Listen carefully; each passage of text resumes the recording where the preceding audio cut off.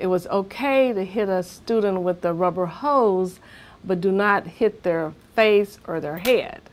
Oklahoma City Public Schools staff uncovered several historically significant items while preparing to move the district's administrative offices to a new facility. Sandy Brown was busy clearing off bookshelves and going through boxes when she discovered an old handbook. Brown started thumbing through the pocket-sized book and was surprised by some of its contents. A woman could be a teacher, but if she got married, that was her resignation. So it's just an interesting thing that we've come a long way. Ladies have come a long way. School administrators and staff have worked in the building at 900 North Cline for several decades. Before the building housed administrators, it was home to students and teachers of Roosevelt Junior High. Pieces of the past can be found in old classrooms, lockers, and closets. We have found so many old paintings, and just open up a door and it's a hidden closet back there, and just the history.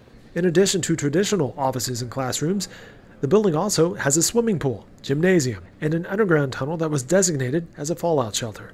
On Monday, June 26th, the school board will meet for the last time in the school auditorium before moving into the renovated Central National Bank building on Classen Avenue. Whoever gets this building has got a treasure. It's got a treasure, so.